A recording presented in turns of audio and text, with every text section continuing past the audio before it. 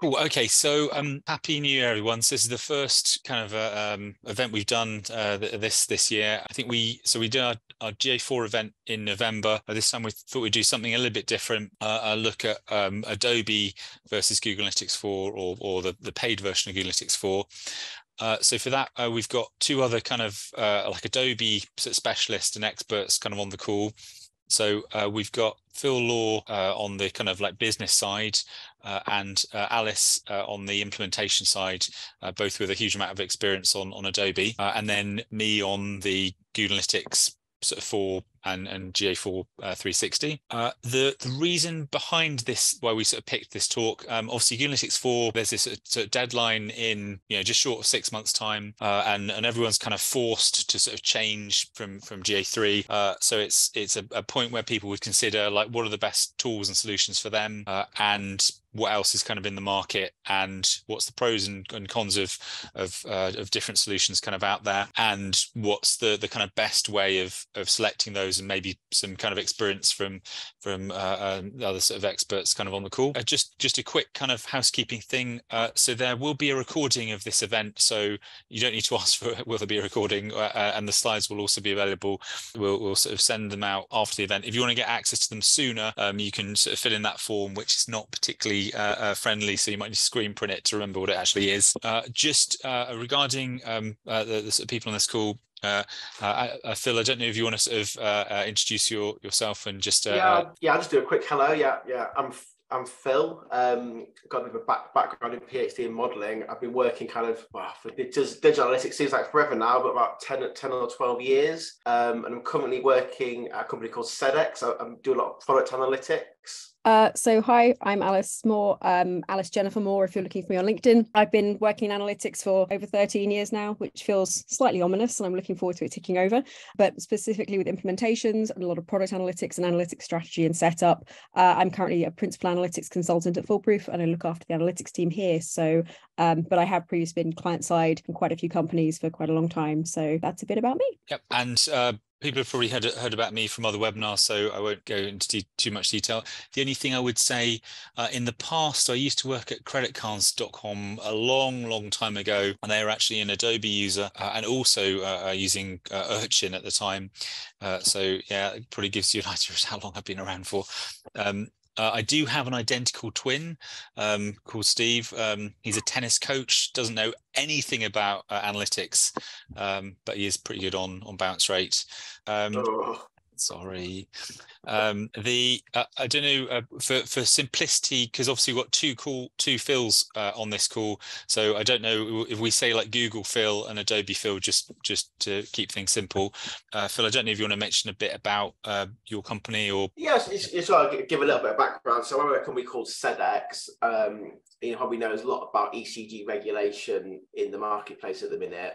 It's effectively a product that looks at your supply chain. So it's all about putting in who your suppliers are, who your buyers are, and it kind of like an auditing software. So what I'm kind of focused on what I'm currently doing now is much more product analytics. So how are people using the tool? And I am actually using GA4 for this at the minute. Kind of feeds into that Adobe background. Yeah, and what was the company you were at before Adobe, Phil? Yeah, so I was at Vodafone before for a long time.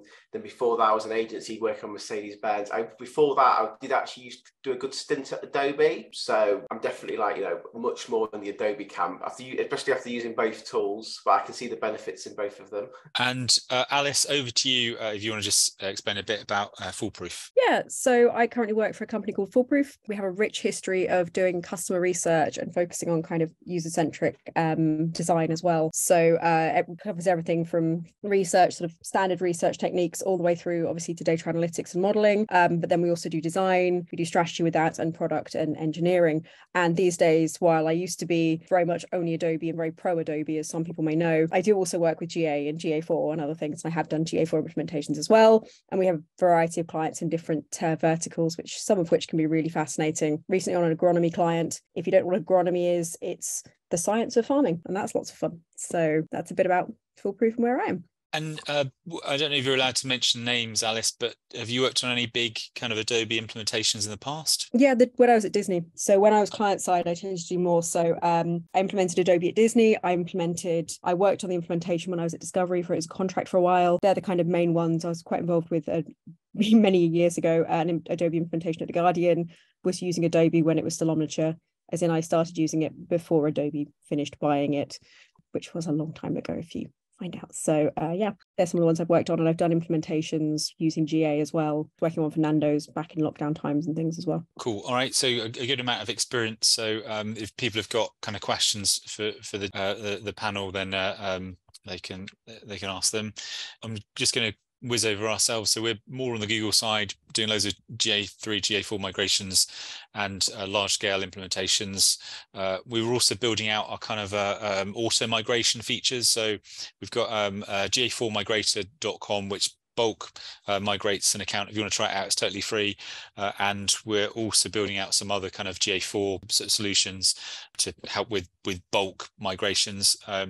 And there's a bunch of cheat sheets which I'll probably put towards the end with like migration plans and other like templates. I've got a bunch of compliance templates as well, which are in GTM that I can also sort of share. So in terms of what we'll roughly kind of go through today, we were going to look at sort of implementation, data models, data capture, and sort of integrations. And just some of the sort of key differences sort of between the sort of tools. Alice, I'm probably just going to hand the presenter controllers over to you as we start getting into the questions kind of bit. I'll just press stop sharing if you want to just take control of the screen. Let me just make sure I've got the right bit up and I'm on the right page. We've got an agenda for today around kind of running through the differences. Rough running order will be around kind of deciding on products, about the differences in products, going through what the different kind of implementations would involve, what the different processes are to get these things up and running and integrated, and then how you get data out of them. And that's sort of the storyline that we're going to go through as we answer these questions. Any questions you have along the way, there is a Q&A section in the chat if you want to add anything, and we'll check back at it towards the end. To start with, the first question we're addressing is, who is it for? And the two areas of this are main use cases and then which is better suited for your business. Alice, should we just check people can access chat? Can you just put the word yes into chat just so we know it's kind of there? I think there might be an actual Q&A. Yeah, there's an actual Q&A thing as well. So people are putting that in there. Just for the Q&A section, if you do have questions, don't put them in the chat. Just put them in the Q&A and it's a good place to save them for the end. Excellent. Thanks, guys. Do you want to talk about this slide or shall I? So the sort of first question is around kind of the use cases for the different tools. Shall I go first on this one? Yeah. Yeah. So we kind of put this on there just as a rough kind of guide. So Google Analytics 3 and Google Analytics 4, they're kind of more for like the masses. So very high adoption rates because obviously there's like a free version. So on here it's like, up to almost 90% in some areas. That adoption rate does go down as it gets more into like the big beasts. So like the sort of eBays and the Amazons and the Microsofts. And that's where Adobe kind of that's its kind of more of its sort of market. So you can see as you get on the top 1,000 sites, there it's got 8.5%. Or thereabouts. So Google have kind of they go for the mass market with a way of sort of splitting out like the premium bit of that mass market chunk. Just one note, we did look at kind of Built With, which does a crawler of all websites. And on GA3, you're able to kind of work out if it's like a premium account because you can look to see if there's like 21 dimensions, which means it must be a premium. For GA4, there's not like an inline flag that you can see that marks it as premium. So it's a little bit more difficult to kind of find those GA4 like premium account. The list above is GA4 like free version, just because we can't easily pull out the GA4 like sort of premium list, so we couldn't make it exactly kind of fair comparison here. But you get the idea in terms of the distributions of the different types of site. I don't know, Phil, if you want to kind of add anything on that. Not yet. No. Yeah, I think that for me, it's just repeat what you said. Really, that Google's like mass market tool. It's got like your entry level for your like beginners, and it kind of moves up to premium, and then really the kind of GA360 is more comparable to Adobe. Yeah, and there's definitely, although 80% is still quite high for Google Analytics in the kind of top 1,000, it is distinctly lower than the ratings for kind of the other groupings. So there's definitely that kind of slide towards other tools. And there'll be other things in the mix as well. Cool. Someone's asked a question, but in chat. So Motorola person, if you could add that in the Q&A rather than the chat, it's just going to be easier for us to kind of answer it if possible. So the next couple of slides just look at the types of kind of companies that are using them. So to run through this, the kind of top ones using Adobe Analytics, you've got your kind of Amazons have it, Tesco have it, quite big names. So sites that have quite big sites, but also worth noting some of these are quite complex. So Tesco doesn't just sell bread, it also sells banking facilities and other things. So they're the sort of Adobe Analytics ones. And then GA, you get a lot, and you also get a lot of the smaller sites as well. Do either of you guys want to say anything on these? Yeah, I think one of the quite surprising things for Adobe is Amazon do use Adobe, which you'd think they would have the way they are and the way they're built, they would have their own solution. So it shows that even if you're big, Adobe clearly has something that they see valuable. I would add on this one as well. It's interesting. So when I was at creditcards.com, Google, that was actually the first market that Google entered in terms of their own comparison site. So obviously if Google's actually then becomes a direct competitor, obviously you don't really want to use Google Analytics in that situation because they can see how the site is performing. I think thankfully the European kind of regulators have jumped in and said, actually Google, you can't kind of eat other people's lunch, and they've sort of stopped it kind of adding its own product into SERPs, or at least made it so other comparison sites can get shown. So, and I think they kind of edged back on that and moved more into back into search and display. I think the other thing that's also kind of interesting from this list, I think the fact that Salesforce is using Adobe, given that Salesforce has a direct integration with GA3, I thought is interesting. On the next slide, though, HubSpot is more on the Google side. So they're using Google Analytics. And I thought the other thing that's interesting is Elon Musk with Twitter, who's kind of cost-cutting central, is also using kind of Google. Yeah, I mean, from my experience, I've seen sites start with Google and then like ramp upwards and then start adding like paid tools. So it's kind of like a sort of grow and then expand and add. I don't know if like Adobe, Phil or Alice, if you've seen it more on these established kind of sites where they're not in necessarily like massive growth mode, but they've already got a good base and a good following and more been around longer. Similar. I think it also touches on some of the stuff we're going to touch on later in the panel, though, later in the session, around barriers to entry within some of these tools. So some of the stuff around implementations and things, there are costs associated with Adobe day one, whereas obviously no cost with Google, which particularly the free version, obviously. So there's kind of that barrier to entry, which makes a difference if you're brand new. Yeah, and also I think the other thing about like Adobe, who has Adobe, is a big legacy component there. I think if you look at the Adobe, there's a lot of banks which, traditionally 5, 6, 7 years ago, when the market was completely different, you're going to go with Google, you potentially have some shared risk, or go with Adobe, and so they would just stay with who they've had for a while because legacy reasons. So when it comes to the kind of, when it comes to kind of the direct comparison of some of these things, as you can see, some of the kind of there are a few key differences, the cost being number one, how it's set up, what the reporting's like, what dimensions and metrics are. But some of these we're going to touch on in a minute in the kind of implementation side and the interface side. But is there anything you wanted to say around the kind of costs or anything around this Adobe, Phil, to start with? Well, I think the issue is like the Google costs are quite well defined. Adobe cost, it's a bit of a how long is a piece of string. I mean, we've put $150,000, there. I'm pretty sure you could get it for a lot less than that, but it's a very customizable solution, so you can add stuff on, take stuff away. So it's not something that's free, but then it probably could start at a lot less than $150, but also it could go up to a lot more depending on like your server calls, your independent use cases. Anything you'd like to add? I'm trying not to call you bad twin Phil, but Yeah, I think that there's 2 Phils on this, or 3 Phils now actually, because Chris is on my other login. So I would say with Google Analytics, the paid version, this applies on GA3 and GA4. It's always good to run it for like at least 3 months first, get it all set up, or as much of it set up as possible, and then consider the paid version. As in, put that time into configuration setup and building out the team, and also pick the right time to upgrade. I mean, there's going to be probably lots of people that maybe upgrade to GA4 like the month before GA3 stops working, because it buys them an extra year. I think the other thing is there's a kind of a middle road. There's the shame there's not like a 75k-ish solution, because there's going to be some sites where they need some premium features, but they just don't. Like 150k is too much.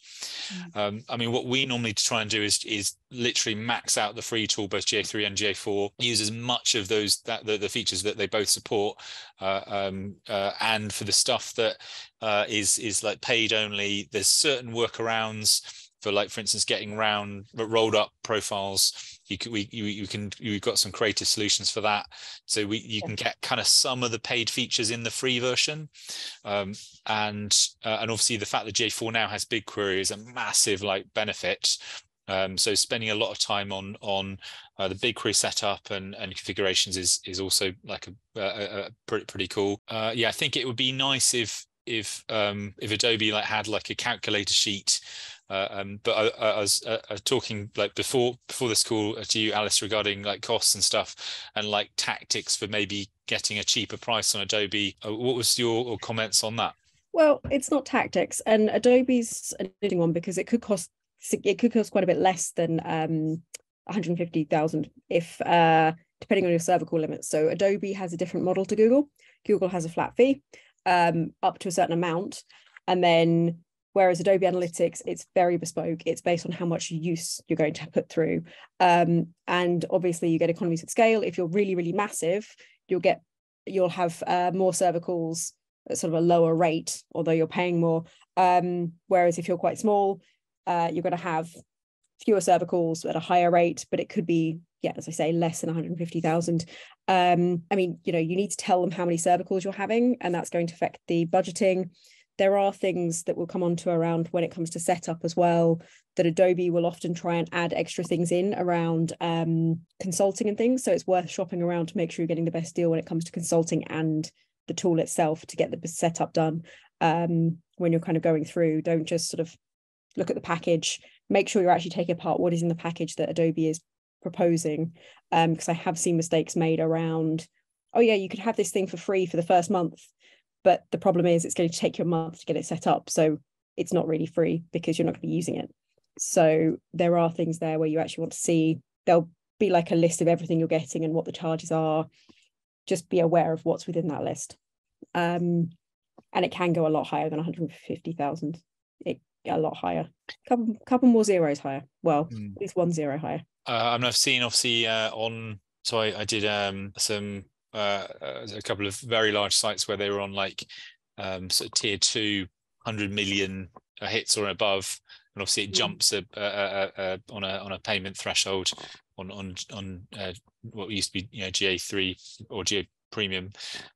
Yeah, as I guess it for the audience though, cost may not necessarily be the most important factor, but obviously features and what it does and how it does it and the match to the business is probably more important. But yeah, if there's a massive difference between the two, then it obviously could be a thing. And what I normally recommend is at least having both active, so that then if you're on Adobe and you've got like a yearly or 2 yearly renewal point, you can say, look, if we don't get a good price, we're going to switch to Google, and using it as a negotiating tactic. I don't know if it's worth maybe doing a quick survey, Will, just to ask kind of people on the call sort of what tool are they currently using, and also a chance for us to try out Zoom surveys. So maybe try it's called a poll, I believe. So we'll just try see if that will invoke. Tell you what, while we're setting that up and getting that through, we're going to carry on just because we're already halfway through our time. We're not halfway through the session. What about slide 5 or 6? Let's get moving along. One thing, when we're talking in this whole session, there is one question that's come up that, having said we'll push it to the end. GA4 has two different options. There is free GA4, which you can implement, set up, and then pay to go up with, like you could with the old-fashioned GA3. Old-fashioned, I remember when it was released. The old-fashioned GA3, where you could just implement it and then you could upgrade to paid. GA4, it does have the same setup, I believe, right, Phil?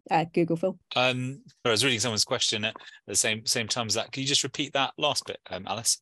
GA3, you could implement the free version and then upgrade to GA4. GA3 paid. Yep. GA4 has the same mechanism where you can implement GA4, upgrade to a paid version. Yes, you can upgrade or downgrade. Yeah. Okay, perfect. So I think just because so people are aware, we're predominantly comparing the paid version in this session. The free version is mentioned, but yes, we're talking about the paid version, just as it's more comparable compared to Adobe compared to the free version. Yeah, cool. Someone did ask a question. I don't know whether we do questions kind of as we're going through them, or do you want to? The only reason I addressed that one was because it might influence how people see the whole session, so that's why I brought that one in. So these are some of the decisions that you need to make when you're like assessing which of these sorts of tools you're going to have. There's different types of website, and these would sort of lean towards different tools. So sort of what we're saying here is you've got smaller websites and you've got larger websites. Which would you advise for which? Adobe, Phil? So what was that question? So I got distracted by the poll. Dangerous things. So here we've got an example of two different types of websites. So which of these would you advise would use Adobe Analytics and why? Yeah, so obviously there's a lot of crossover between Google Analytics and Adobe Analytics. And for me, where Adobe Analytics kind of has a bit of an edge over Google is that the amount of kind of like the custom variables you've got and this EVAR concept that is sticking to you in events. Where that really pays off, you've got like quite a complex website. So I think we've got Tesco up there. You want one analytics platform to put every single thing in. So you'd almost have groups of variables. So you'd have like a group of variables for Tesco Club Card, a group of variables for recipes. I think if you use Google, you can still do it with Google, but you'd kind of run into these limitations quite quickly. Which why it kind of works for GA4 would actually work average more for a smaller website. For example, what website is that there? But if you had a website that sold hats and it's just you come on, you look at different hats and you buy hats, GA would be perfect for that. So it's really, to me, it's really like complexity and that kind of like extra kind of ability Adobe gives you to kind of solve some of the more complex business questions. Anything you'd like to add, Google, Phil?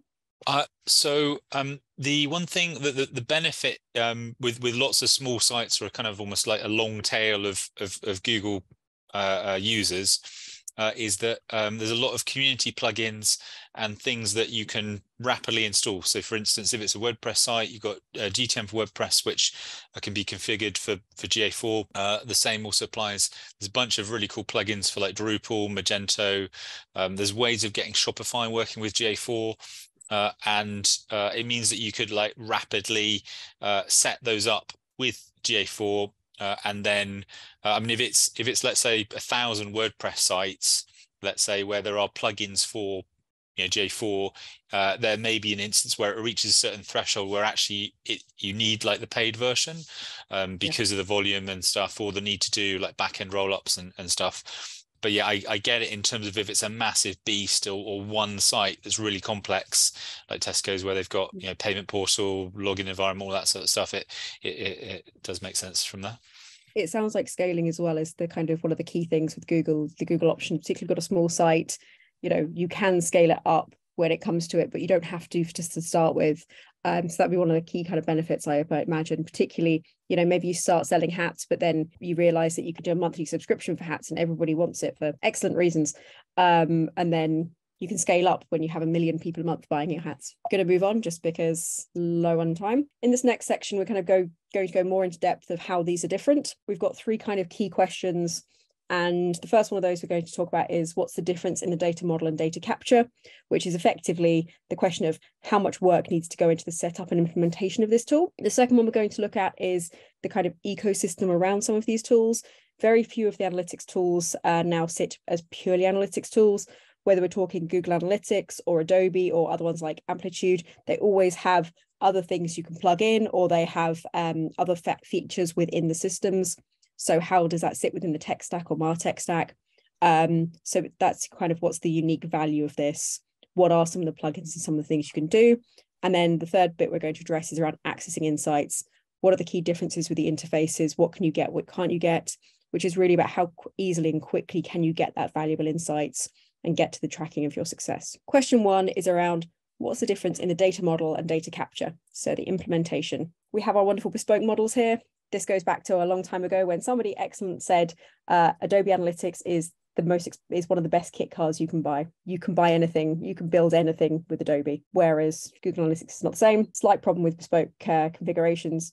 A Formula One car is great if you want to go fast. It's a terrible idea if you want to go on a romantic weekend away. Not only do you not have anywhere to put your luggage, you don't have anywhere to put your partner. Let's start with you today, Google Phil.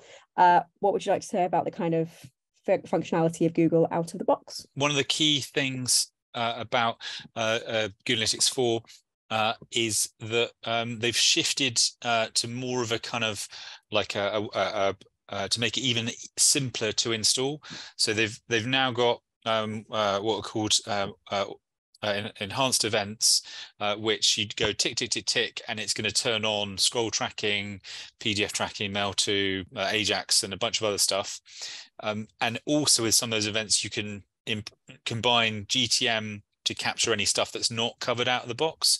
So you can in effect use the data layer values that are output via these GA4 new listeners and do extra stuff, like for instance HTML5 videos, which are not part of the kind of out of the box list, but you can plug that in. The other thing on the kind of on the model, obviously GA4 is shifted away from what used to be like 5 things, so page view, event, transaction, social, and speed, only over 2 things. So it's now just page view and event, but those events have been massively expanded, so you can now send lots of stuff with those events. But it is quite a shift. For instance, like transactions shifting over to events is a bit of a kind of like a new nuance. Really, though, the good news in some ways is there are ways of mapping GA3, like enhanced e-commerce data layers, for instance, to GA4. So it makes it easier to get running with e-commerce data in GA4. And that data model of, let's say, an extra 25 things attached to an event is potentially, you know, if you want to customize, you've got a lot more kind of freedom. Yeah, the only annoying thing from my side would be there's certain features that are still missing in GA4. So item or product scoped dimensions are apparently about to come out any minute, but they're not quite there. And also the same for custom metrics, which we don't have a user scoped custom metric, things like lifetime custom value, which would be nice.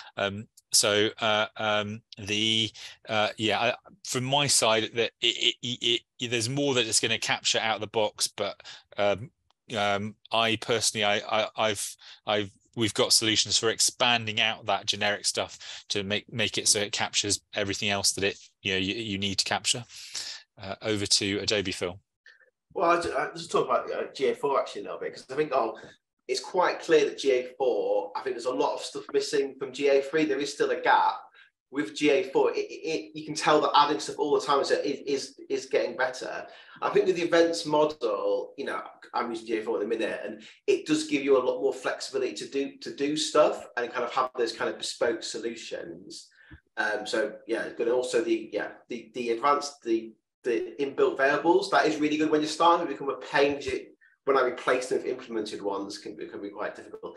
With Adobe, so Adobe still uses the classic hits, like page view link, session, visitor level kind of data hierarchy, which I've always found completely fine for stuff. I think the key thing with Adobe is that it has this concept of EVARs. So they're just like, in comparison to Google, they basically stick with you. So you can set someone a value, say you're doing a search and it's, I don't know, search for a red dress, then it will stay with you until you do a key event, and it kind of is quite good at mapping what someone does further down the line doing an event. So that kind of capability gives you kind of a lot more flexibility in terms of like designing more bespoke business questions that come up. Particularly, I don't know, like tracking tools, for example, you've got like some sort of spec, say you're a travel agent or something, you've got some sort of search tool, you want to track exactly what parameters people are doing, you can set and follow them through the whole journey. Well, I would say that, this, coming back to the kind of kit car analogy in a sports car, that you do need, like, you do need kind of a whole engineering team. Like, for example, for Google Analytics, you can get going, you can drive around, have a nice day. But if you've got Adobe Analytics, you need like a guy that specializes in the wheels. You need a guy that specializes in the drilling sticks. You need a much bigger team to kind of get that value out of it. Yeah, you definitely need a mechanic to build your kit car. You can't build the kit car by yourself, not unless you do a lot of study. Yeah. So I would reflect that. I would also say you don't have to build yourself a Formula One car. That's kind of the point. You can build anything. And yes, if you build yourself a Formula One car type setup, you will need the whole team. You probably need a slightly smaller team if you're just building yourself like a really fantastically great, more normal type car. I would also add, so Adobe's sort of evars and props system, it's great. And we've only touched on it very lightly in this conversation. It is super bespoke, even in the back end. So Phil mentioned how it can follow you around during your session. It can also do a cross session. So if you click something and then you come back 3 days later, as long as you're using as long as the user ID stuff's in there, it will track across that as well. It will also, you can have it set so it cancels at certain points if you do certain things, or you can have it just exist in a very short period of time. What's known as you can also allocate percentages and things across the visit as well if you do multiple things. Yeah. It's very bespoke. You can set to the first value or the last value. Like, it's very, like, you can get into real kind of minor detail, which can make the analysis harder because you have to know how the variables are set. I don't know if Alice does this, like, I sometimes when I come with variables, I actually write in the actual name of the variables, some of the things like the expiry and stuff to help people. Adobe does have some good functionality around adding notes into some of these things as well, which does help with that. So that is an extra bit of functionality. Guys, can we run through this just very quickly around the kind of numbers side of things? If you can start, Adobe. Yeah, so traditionally Adobe has got 75 props, 300 evars and 1,000 events. If you use that, it used to be limited to 75. If you use them, you are all of them. You are a crazy person. Like, there's no way you could possibly do all of them. But have you used them all before, Alice? No, I just said challenge accepted. Oh, right, challenge accepted. But you're not going to hit any limits in terms of that. And metrics, you've got unlimited. Yeah, and metrics, you've got like unlimited metrics you can create as well. Yeah. Built off the events. Yeah. Props are effectively kind of your standard dimensions, much like some of the ones in Google. Your evars are the ones where you can do fancy things with the allocation, and the events are just number of times something happened and add to cart, for example. So when we talk about events in Adobe, they're not the same thing as events in Google, which brings me on to Google. Phil, please tell us what events and custom dimensions mean in GA4. Just one question that was asked from the previous session or previous slide. Someone asked about tracking of iframes, and that applies to both Google and Adobe. And there's ways of doing it, and you have to basically use a method called post message API from within the iframe back up to the parent page. But the person that asked that, if you send me an email, I'll email you the solution that you could use, and it applies to both tools. In terms of these events, I'm going to cheat a little bit, Alice, and just share my screen quickly, which is sharing. And it should automatically jump to me, I think, hopefully. Yeah, it has. This is the GA3 version, where basically you can see the differences. So the dimensions have jumped from 25 up to 100, and then event parameters have also jumped from 25 up to 100. Conversion, someone asked this question, they've increased. So in GA3 it used to be 20, now it's 30 in the free version, and you got 50 in the paid version. But the key thing really that's changed, which impacts these kind of big sites, is the bits I've highlighted in yellow there. Is those data limits. So especially if they're using BigQuery, and it's huge volumes of data, and if that data cuts off, that's obviously a problem. So and so it's not just the sort of like the 10 million-ish like collection limits. It's also the limits that apply from the data push from like GA4 into a BigQuery. And also the other slightly annoying thing is that that data on GA GA4, it used to be, it was unlimited for sorry, on GA3 it was unlimited for the duration of how long you kept the data for. They've obviously dropped that down to 14 months or 2 months on the default setting. Obviously, if the paid version, it jumps up to like 50 months. Obviously, if the site's doing it year on year, they're only, they can't do beyond like 2 years ago, which is a bit of an annoyance. And this is for the Explorer reports, which is like the custom reports. In the default reports, those settings don't necessarily apply. Yeah, it's important to be aware of these limits, because obviously if you hit them and it's massive volumes, you need to basically force to kind of upgrade. In terms of comparing to Adobe, it's probably, maybe we'll, after the talk, we'll add the comparisons to compare those two versus each other. I did also put a note down here in terms of the GA3 like standard versus 360, just for a comparative. So you've got those two options kind of on there.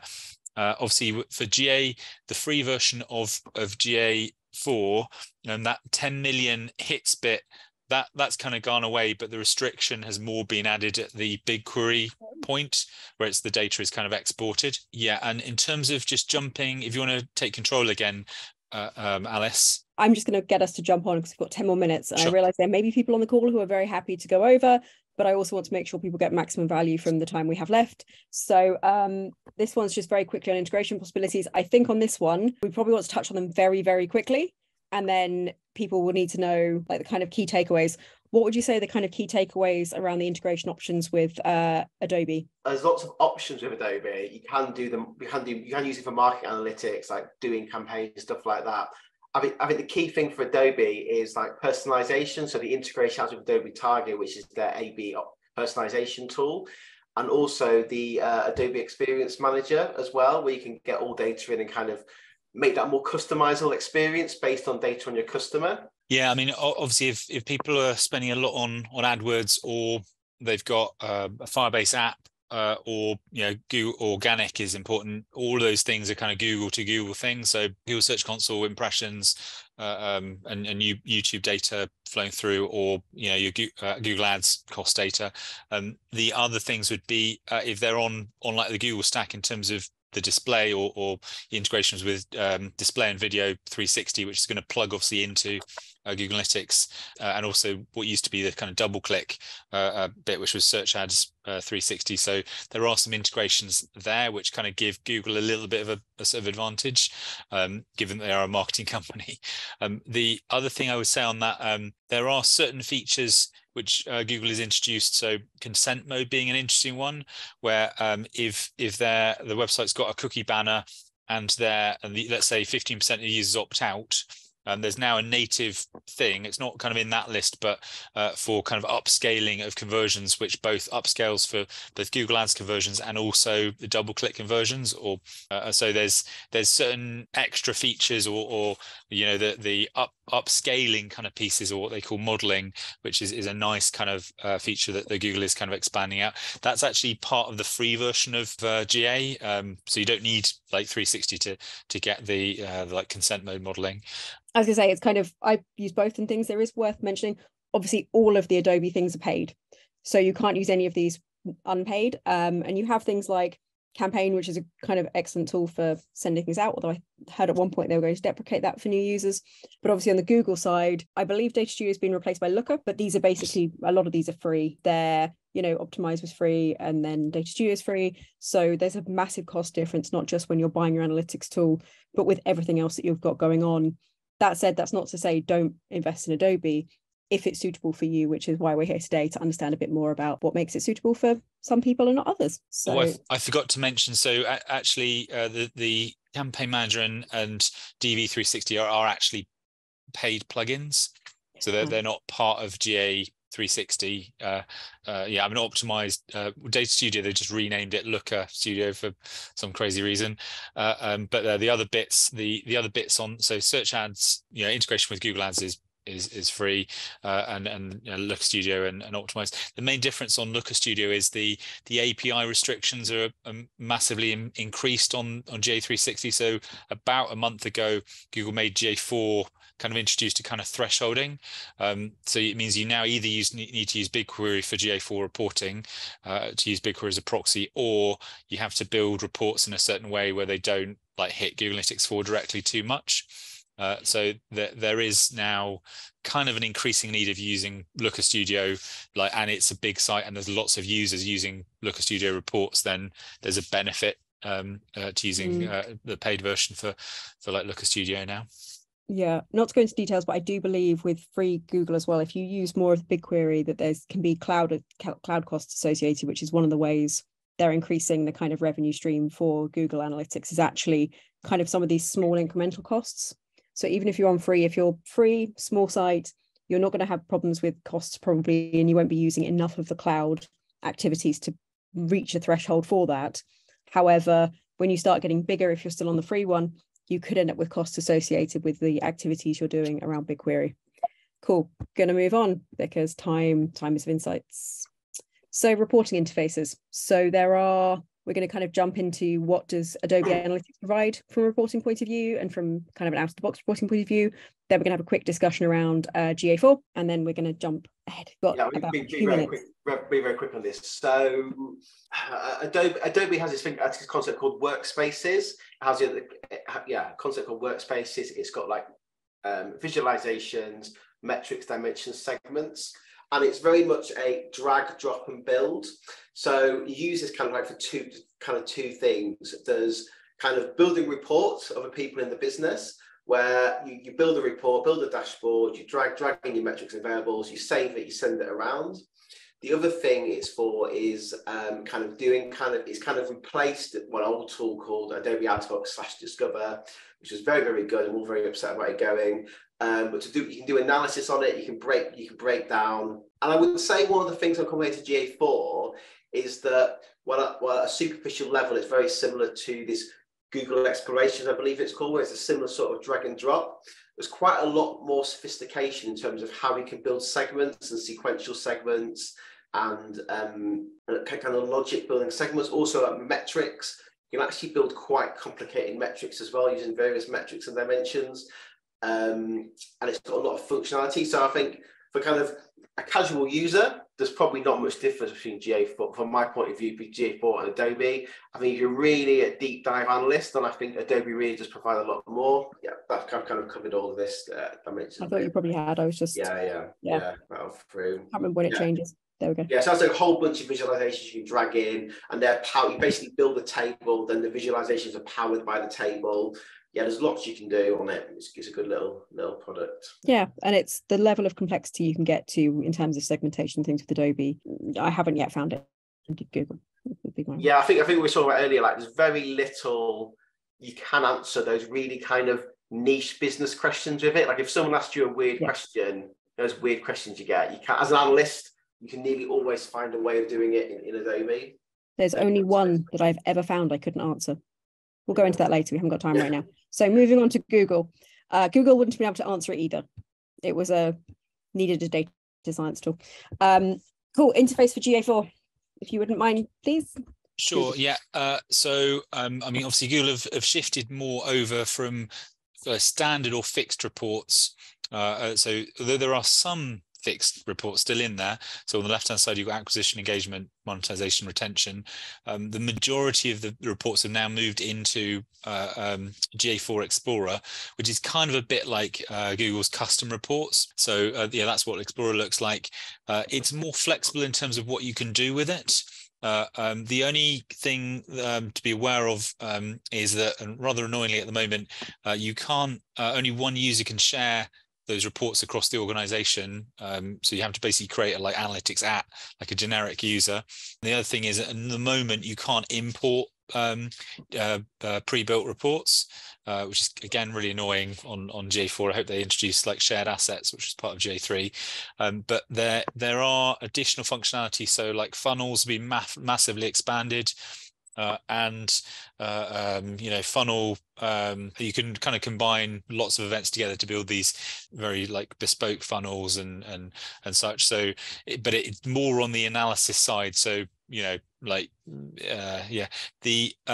the other thing I think is nice is obviously the real-time reports are now kind of exposed and bubbled up a bit more, and also the intelligent alerts and anomaly detection they've expanded out. I hope they build that out even more, because obviously the audiences bit and the predictive audience is quite a cool kind of thing. So I did put a link in the chat to the GA4 demo account. So there's both an app version and a kind of web version. So my suggestion really would be for people to kind of like try it and see. Adobe Phil, I put a link to the Adobe University account. So I think hopefully people can just like sign up as a student or whatever and at least get access to a demo Adobe account. What I kind of call it is the sort of Cinderella test, like does it fit? And a good way to try that is, try it and see if you like using it and which one is easier to use, etc. I accidentally clicked it, which is why the screen went funny. Sorry. Okay. I was trying to copy it out. I'll have to send it to me later. So yes, there's many requests to be emailed out afterwards. I've used Explore. Also, seems to be called Explorer, Explore, and Explorations. So you may see Google reference any of these three things. I've known it's Explore. They've recently seemed to go for Explorations, but it's Explore. So you might see articles about and blogs about various ones. It's been in beta for a few years, so actually there have been, they have kind of released it a bit, and people have written blogs about it. So you might find that there are different naming conventions depending on the age of the blog, for example. But it is effectively the same tool, and it is the way you can create fallout reports by grouping things together is much better than the old GA. Kind of getting on to the questions we've looked at main use cases which are better suited to your business, and it kind of comes down to the sort of things we've discussed previously. These are the questions we looked at, and then kind of looking at a fallout of, this is more of a fallout report than a decision tree. Now, the first thing when it comes to making the decision about all of this is, the first kind of question is, are there any EU restrictions? Are there any restrictions on using Google in your location, i.e. EU restrictions? So is this going to play a part in your decision-making of what tool you choose? I'm going to pass that one to you, Google Phil. Yeah, thanks, Alice. And actually someone's asked that question in the chat as well. So I ignored it. Okay. Trying to think if I added, if I could jump to slide 42, or actually you jump to slide 42, and we'll come back to this slide on 35. If we'll let you I don't know if we actually have time to jump forward. Can you cliff notes it? We are over time at this point. We're 2 minutes over. Okay. It would be faster to explain it if I could just show that one screen if possible. Okay. So I just want to cover this one because it's a common misconception. So Google Analytics 3 out of the box is illegal in Europe, unless someone goes in like an analyst or implementer and changes anonymized IP to off. I don't know why Google haven't just rolled out a bulk update to Analytics.JavaScript to do that. They haven't. I don't know why. But the good news is you can make GA3 and also GA4 and GA4 Premium or 360 compliant as well. So GA for anonymized IP is on by default, so you don't need to worry about that bit. What you do need to be aware of, though, is that Google Signals you can basically set to off unless someone's done a positive opt-in, and the same also for personalize. And what commonly people don't realize that you can actually change these settings in both Google Analytics 3 and Google Analytics 4. The other cool one is there's now, you can pick the data center for BigQuery. So in the screen it says USA, but you can basically pick London or Germany or wherever you want BigQuery to be hosted. And also Google have now, as part of GA4, they've got local data collection centers. So it says EU data is collected in EU, and also you can do a server-side setting to overwrite personalization, and so they've got better with those features.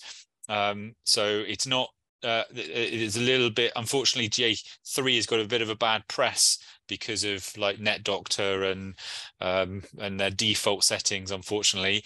But it's definitely possible to make GA4 compliant, and those are the ways to do it on that screen. Jumping back, in short, this isn't a consideration, and that's why it's at the top, and there are no arrows coming from it because it's not a consideration in your, it shouldn't be a consideration at all. Obviously, the very first question you need to ask yourself is, how much budget do you have when you're going into this, or how much budget could you get? It's slightly different, but if you have lower, Google Analytics 4 costs sort of need to be figured out a little bit because of the issues with, well, not issues, but the ways they charge around cloud storage and things. But if you have a lower budget or no budget, there's Google Analytics free. So free or paying small amounts. But then you kind of get into the more interesting questions. If you do have budget to pay for, there's kind of more around what you're going for. So as mentioned around Adobe, it's very bespoke. So you're going to need money for the actual implementation as well. If you only have the sort of small budgets or not big enough for implementation and the Adobe costs, you're going to need to stick with the kind of Google side of things. You know, would you like to do the next one, Phil, around site complexities decision making? Which Phil?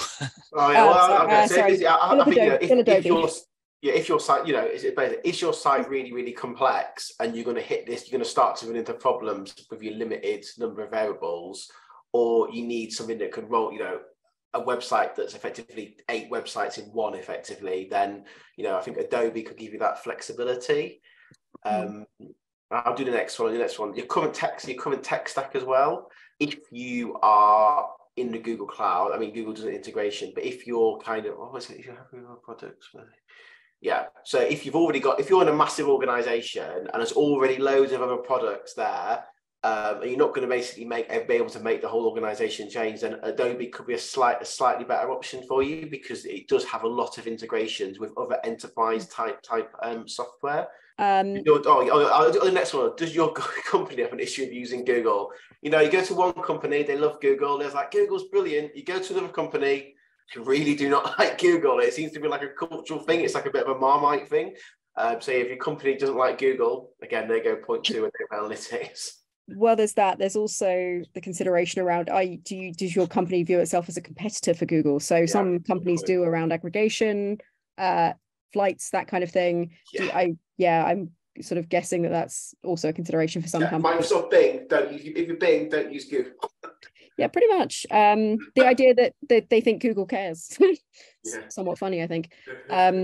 Just to get through the last two very quickly, goals around your business priorities around personalization and testing. If you're planning on doing a lot of personalization, as you mentioned, Adobe Phil, they are Adobe Analytics has a suite of tools. So if you've got budget, you've got budget, your site's not complex, but you have real ambition in that area, going for Adobe is probably a better option than Google in many ways. And then the final area we've got is kind of, what's your in-house skill set like? And I was a bit brutal about this around, we have an analytics team. Adobe, you're going to get that extra value. They can dig in, they can really get to the bottom of what's going on. If you don't have an analytics team, probably, and you're kind of doing things as part of your other roles, Google's easier because it's a much simpler tool to use. More people know how to use Google. Plus, you can probably save some money and spend it on some analysts. Do you agree with those sorts of distinctions, Google, Phil? Yeah, I'm 90% on the people, 10% on the tool, or other way around if you're on Adobe. Sorry. I think the question that I almost want to just sort of ask Adobe Phil and also Alice, and I'll loop back around on this one. Where do you think the tools are heading?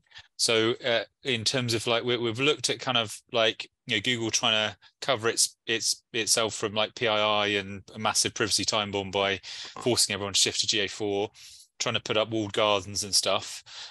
Like where is Adobe moving in terms of what it's going to look like in a year's time? Adobe Phil, you're probably best one. Well, because I'll be honest, they have a few bells and not excluding the privacy thing.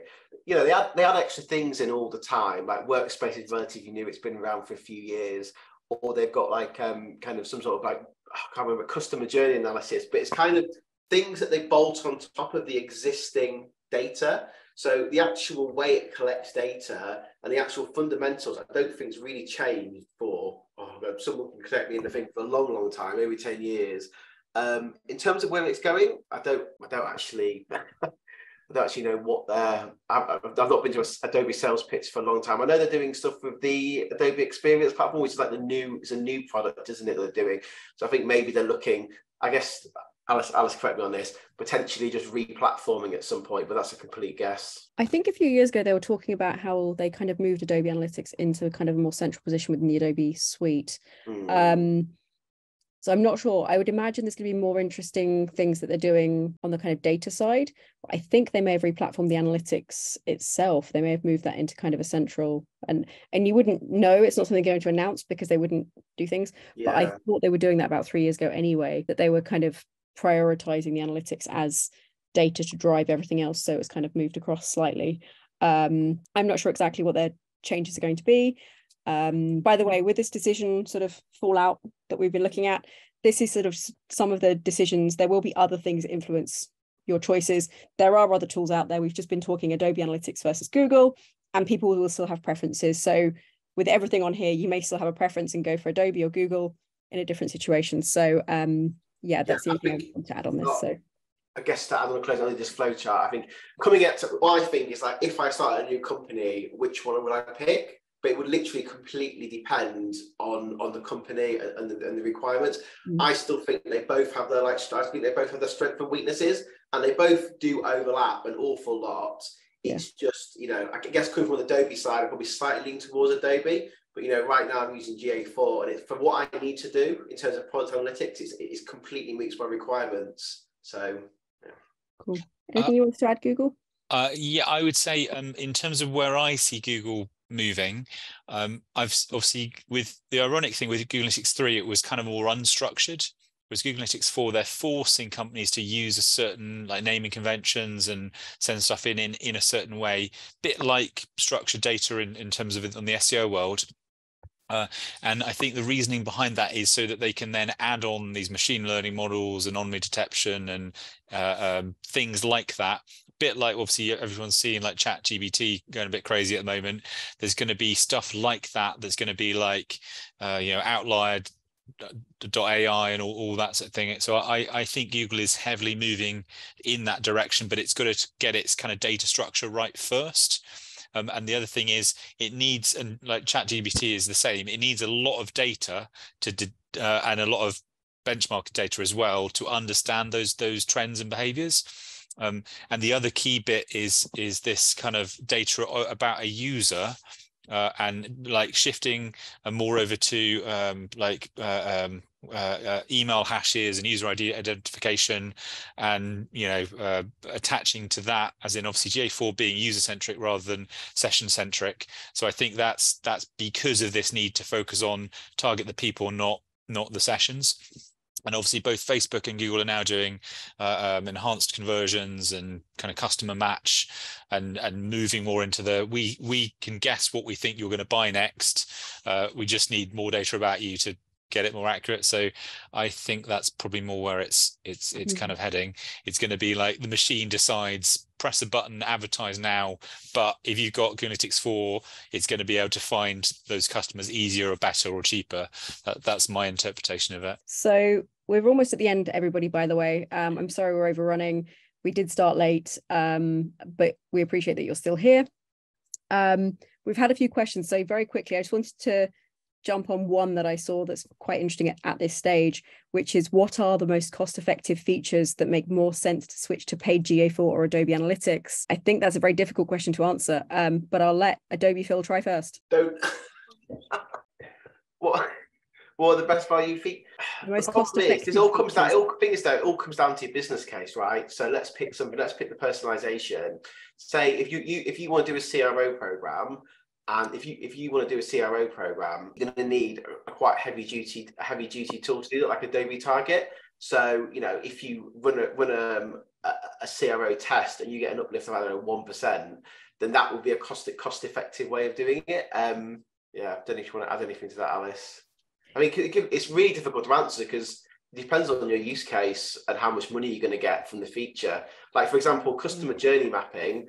Like you could buy that tool and spend ages doing analysis, but then actually get zero value out of it. Yeah. But effectively, cost-effective features are only cost-effective if they're used. So you have to know what you're going to be using. So that's where kind of understanding your business, what is the question of how complex is your site will give you an idea of which features you need. Are you going to need something that has real flexibility in how you tag and actually has a lot of capacity, which drives you kind of the Adobe route. Whereas if it's very simple, but you need to, if it's a very simple site, not high complexity, but high traffic potentially, you might be using Google already, but you might be pushing into the paid one because you're hitting the limits. So the limits that Phil mentioned earlier, if you're kind of hitting those, obviously you're going to want to push into the paid version for Google. So is there anything you'd like to add, Google, Phil?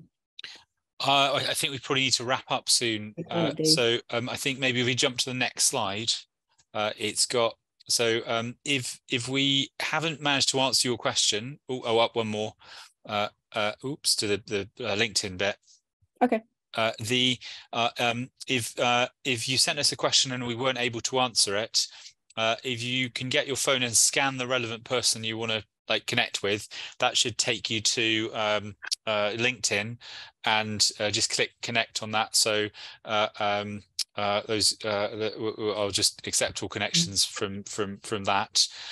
We will obviously do we'll do a wrap up edit of this video and tweak the slides and just send them through as resources kind of afterwards. There were some other bits that I wanted to share afterwards, which also we just kind of ran out of time. Just one little takeaway I was going to mention on GA4, someone asked a question about conversions and is it capped at 30 on the free version or 50. What I was going to say is you can actually run GA4 in dual mode, and then you actually get 60 conversions to play with. So there's kind of ways of getting GA4 running in a clever way, so you don't necessarily have to pay for the paid version of GA4. That was my only other sort of takeaway. What I was going to say is, I think we can kind of sort of close the session now, but I'm happy to stay a few more minutes if we've got some questions in the chat. There are a couple more that I was seeing. So I think we don't have to, I think what I'm saying now is for the next 12 minutes, so to the hour, if you're both available, I'm available if we want to just stay and get the questions out the way. But obviously we can say there's no more kind of content to share if people need to go find their dinner and feed the cat or anything like that. How does that line up? That's fine with me, Alice. Should we bring up the questions on the screen, like the bit where it says Q&A? We can, but actually they're kind of mixed between the chat and the Q&A. So okay. There's only a few within the Q&A. There's one about, are we comparing Adobe legacy implementation or the new web SDK implementation? We weren't really I would say we weren't really talking about the actual SDK. We were talking about the actual admin side of it more than that. Would you like to add anything, Adobe, Phil? No, not really. We were more talking about the actual logistics of collecting the data, sending the data. It's yeah. Cool. I think we answered the one around switching to the GA4. There was a question of should we consider GA4 works best for e-commerce sites? I believe there's still a few questions around GA4 and e-commerce. Is that fair, Google, Phil? Yeah, if you're on Shopify, there's not a native plugin, annoyingly. There are ways of getting GA4 to work on Shopify without needing to use Shopify Plus. Ping me an email, I can send you the liquid theme script that you can use. It's basically, we'll probably do a blog post about it soon, but yeah, you can get it working without that. The other ones, so you need third-party plugins for either you need to do let's say Magento, it's going to be a GA3 data layer and a mapping GA3 to GA4. Again, we can share the mapping files afterwards. So there are ways of doing it, and I would say GA3 is probably enhanced e-commerce. I would say is slightly easier to use, but all of the features have moved across to GA4, and you've now got wish lists, which is a new feature, and a couple of extra funnel kind of steps. I'll post a link, which is the steps in the chat now, which gives you the comparison of the two. Let's just chuck it in there now. Oops, chat, where are we? There we go. That's a cheat sheet that helps with that mapping between the both. Just to add that, Adobe does have good e-commerce tracking, but I think if your business model was just quite a simple website that sells something and you just rely on PPC campaigns or Google Display Network, then definitely Google would be a good solution. Yeah, I think as we've kind of talked about before, it depends on the complexity. Adobe is so good with complexity and good with conversion and tracking conversion and all those options. It's fantastic for e-commerce. It's just not necessarily as out the box, and it's much more expensive. So again, it comes down to kind of your business needs in that way. Yeah, I would say whenever I worked with Adobe Analytics in an organization, there's almost always someone working on the e-commerce tracking, like improving it, trying to get some, well, for me anyway, there's always been like improvements that need to be made, or tracking extra stuff, or like, you know what I mean? Or it's going to be like, we set it up once and it's away. Well, no, it's not that I disagree. I just don't know if that's because the e-commerce tracking is not working, or it's because they want more things, because Adobe's so bespoke that, you can be like, oh, and I want to track this, and I want to track that, and I want to add this in. And I'm not too sure there's always the e-commerce. Yeah, it's a bit of a devil's curse, where it's exactly that. It's like people want to know. People want to add extra stuff into that e-commerce stuff. Oh, we want to do this category, we want to do this. And it's almost like you start with just, they bought these 5 things for this much. Then it starts to all the categorization. It almost just, you spend as much as time as you want, making it more complicated. It's things like which location was the product that they bought on the page when they searched. They searched for a product. There was a list of products in the search results.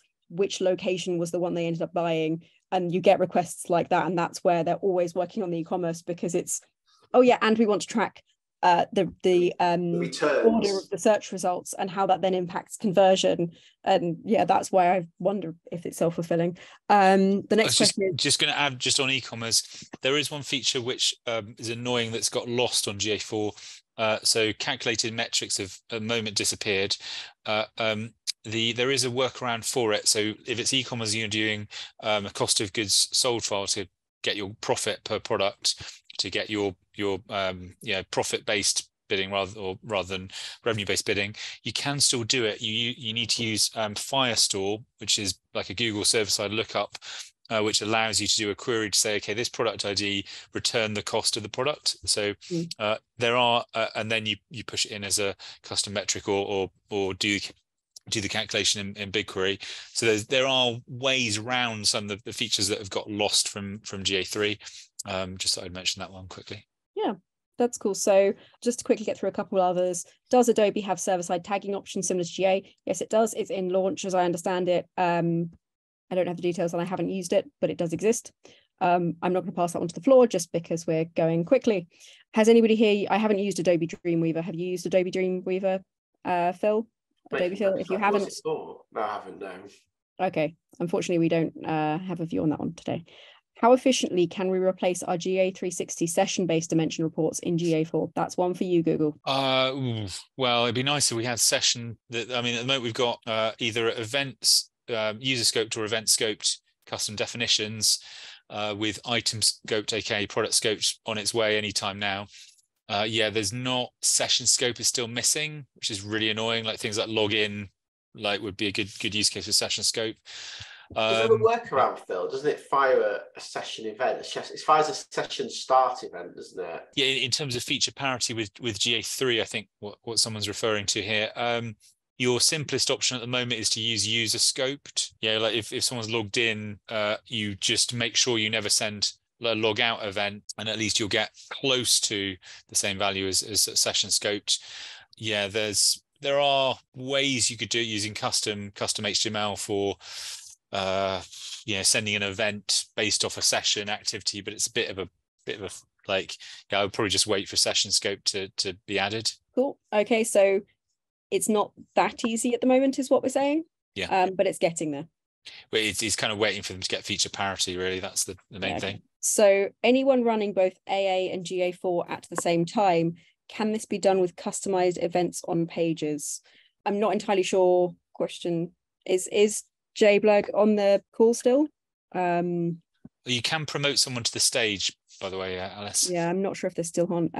We'll skip to the next one, but basically they're all custom events. They all run with sort of custom events and data layers.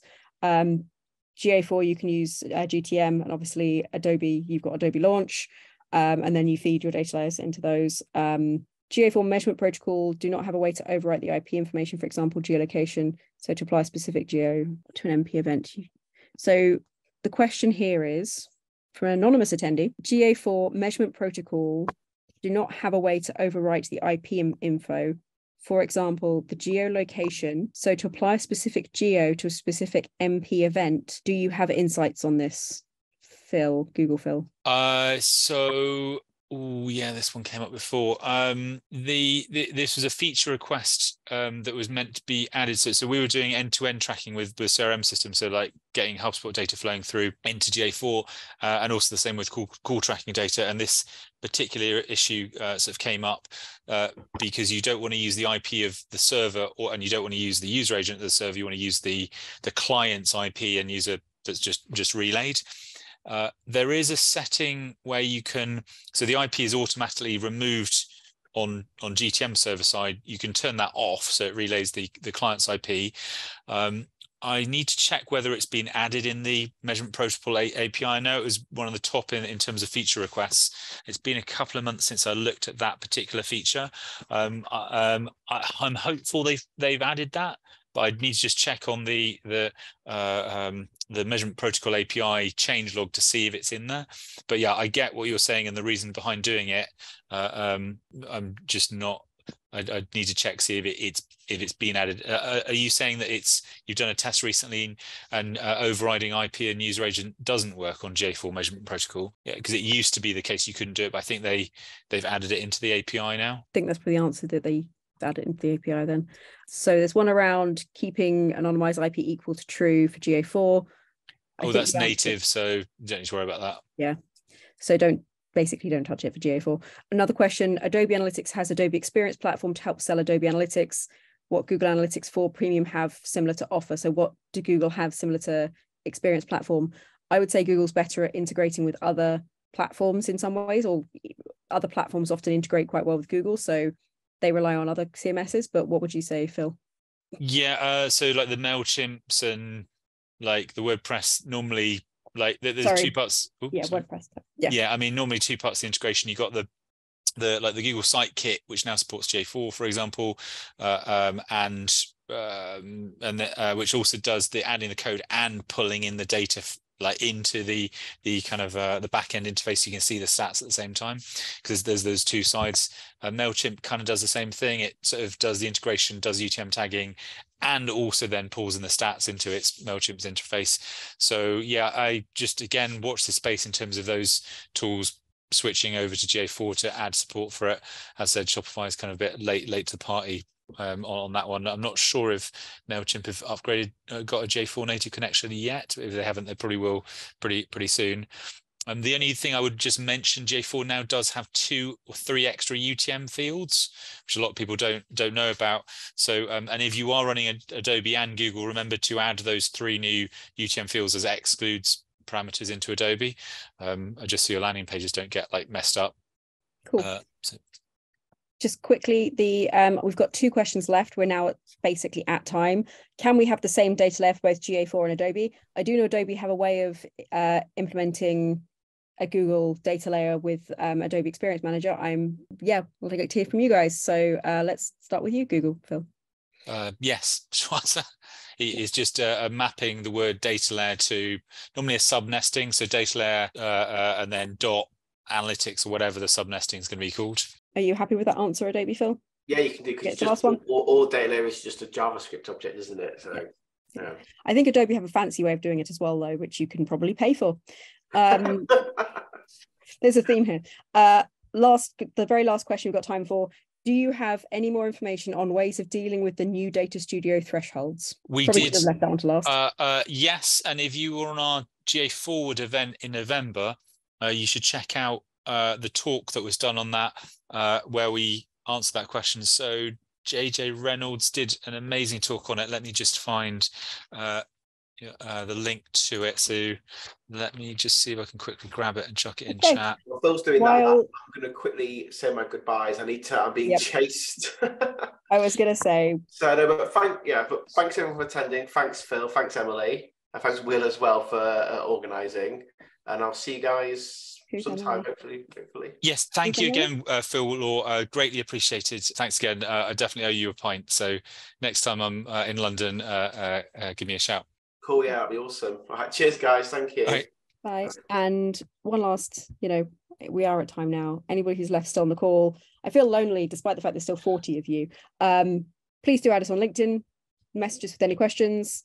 Thank you. Anything you'd like to say, Phil?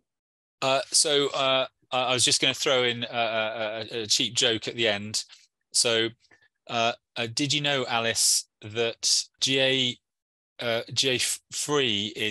is no longer available? It's become 4. So that's hopefully got the remaining audience. I've not frozen. I've just. Or for what's happening with MeasureCamp with the next one of that, Alice?